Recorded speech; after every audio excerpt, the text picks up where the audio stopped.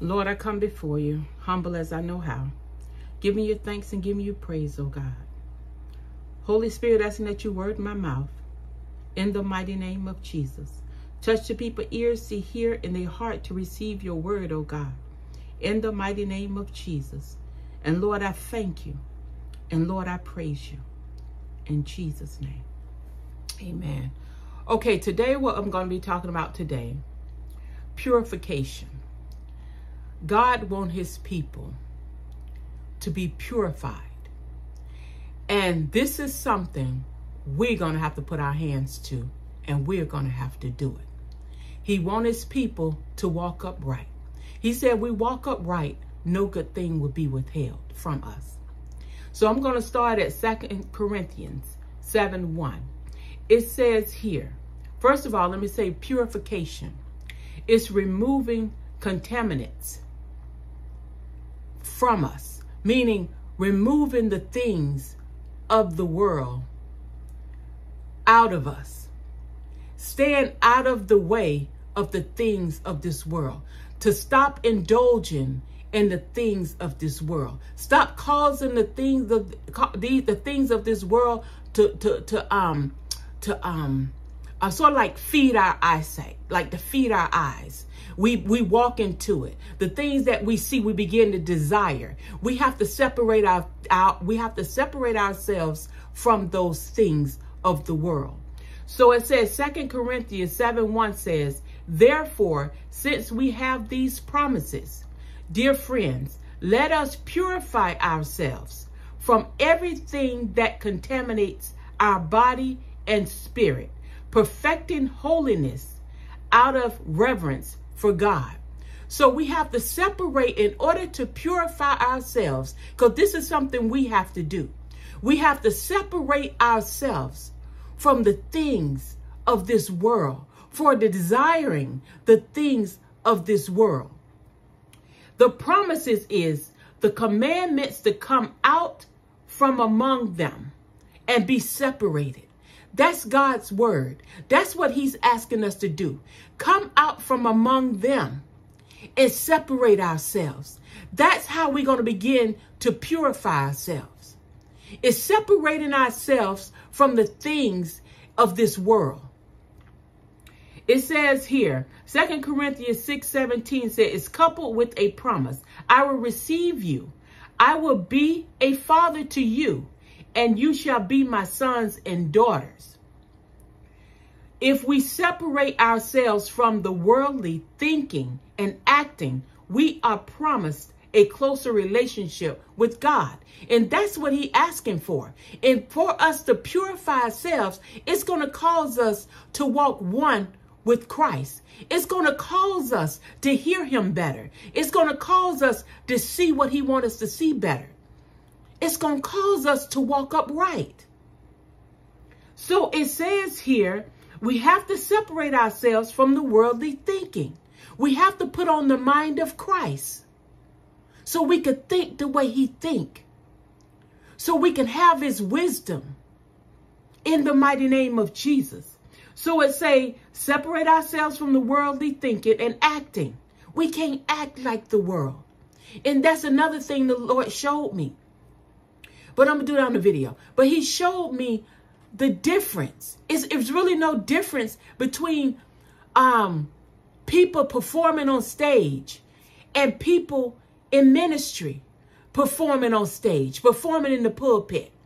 He's saying he showed me it's no difference. What's the difference?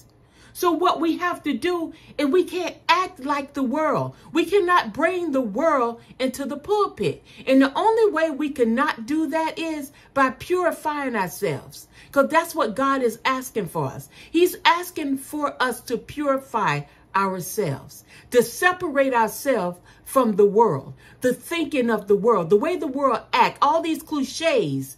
We cannot bring them into the pulpit. We cannot bring them into our spiritual bodies. We have to separate ourselves.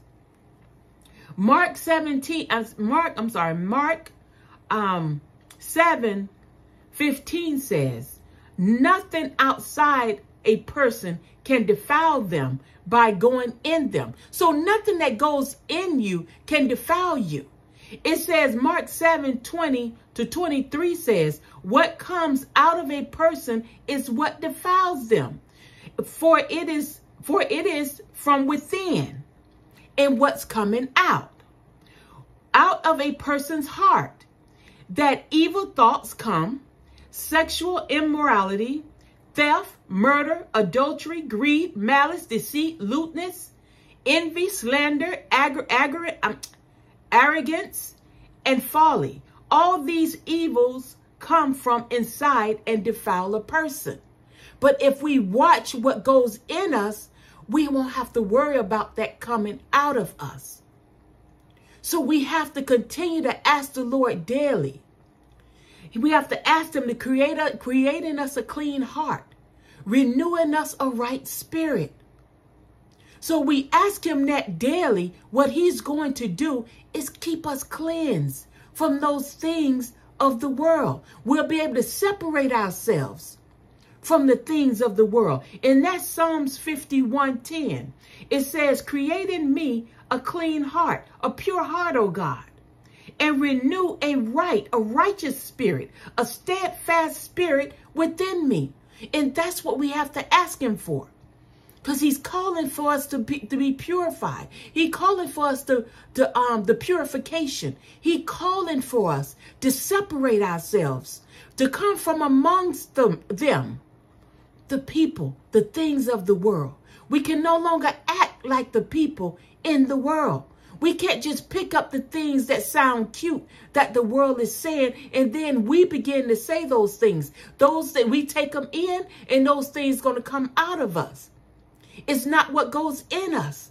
It's what comes out of us. But if the wrong thing's going inside of us, it's going to get into our heart, and the wrong things are going to begin to come out of us.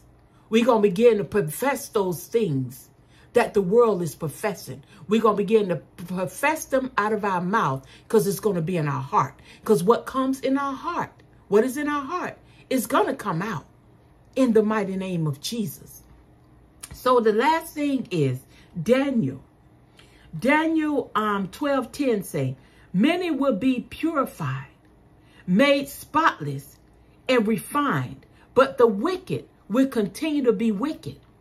None of the wicked will understand, but those who are wise will understand. Those that are in Christ, they're going to understand that God is calling for us to come from amongst them. God is calling us to be purified, to walk in holiness.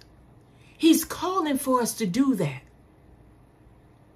So I come on to give this word, what God gave me this morning in prayer. He's calling for us to be purified. Purification in the mighty name of Jesus. To get all those toxins out of us. The things of the world out of us. The things that don't belong. We have to separate ourselves. And it's not going to be easy, but that's what he's calling for in this season. In the mighty name of Jesus. So, Lord, I come before you humble. And, Lord, I thank you and I praise you, oh God. I thank you, oh God, for the people that will hear this word, oh God. And that would do just what you're asking, oh God. For us to separate ourselves, oh God, from the things of this world, oh God.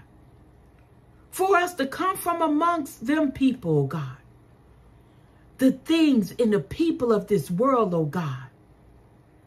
You want us to be separated, oh God, because you want to use us for your use in your glory, oh God. Lord, you're asking that we walk in holiness, oh God, in the mighty name of Jesus, oh God. And the only way we can do that, oh God, if we begin to sanctify ourselves, oh God, renewing our minds, oh God, disconnect, oh God, from acting like the world. Those cliches of the world, oh God, that sounds cute and funny, oh God.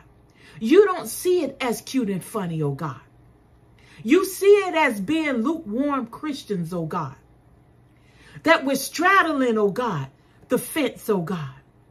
But Lord God, my prayer today is, oh God, that your people will have a made up mind, oh God, in the mighty name of Jesus, oh God. Even the ones that don't know you, oh God, that they will repent of their sins, that they will ask that you come into their heart and be their Lord and Savior, oh God, that you'll lead them and guide them to all truth and all righteousness, oh God. In the mighty name of Jesus, oh God, that they too would desire holiness, oh God, that they would desire righteousness, oh God, that they would desire to separate themselves from the things of the world, oh God. In the mighty name of Jesus, oh God. So, Lord, I thank you for touching your people even right now, oh God. Even right now. Touching their hearts, oh God. Turning their hearts towards you, oh God. In the mighty name of Jesus, oh God. And that they will begin to walk, oh God. Separate themselves, oh God, from the things of this world, oh God. As I even see, oh God, that they're doing it, oh God. I thank you, oh God, because you're moving, oh God. And Lord God, I thank you that even, Lord God, as you begin to judge this world, what you're doing now, oh God, that's going to begin to get some of these people, a lot of these people, to move out of the things of this world, to no longer want the things of this world, to no longer desire the things of this world. In the mighty name of Jesus, oh God. Lord, I thank you and I praise you, oh God. Lord God, that they begin to walk away from the sin, oh God, the lust, oh God, the darkness, oh God, the evil, oh God, the lying, oh God, the strife, oh God, in the mighty name of Jesus, oh God. And Lord, I thank you and I praise you, oh God. Oh God, I thank you and I praise you and I love you, oh God. In Jesus' name I pray. Amen. Until next time, don't forget, if you don't know Jesus Christ as your Lord and Savior, repent of your sins. Confess with your mouth and believe with your heart that Jesus Christ is Lord. And ask him to lead you and guide you to all truth and all righteousness. In Jesus' name.